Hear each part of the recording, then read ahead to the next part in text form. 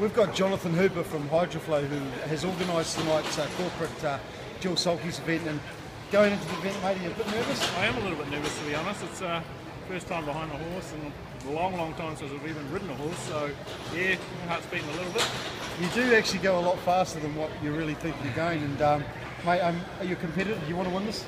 Oh, pretty competitive. I just want to finish, in all honesty, though. You've got Todd McFarlane, your driver, mate. He's one of our best in the North Island. You're in good hands.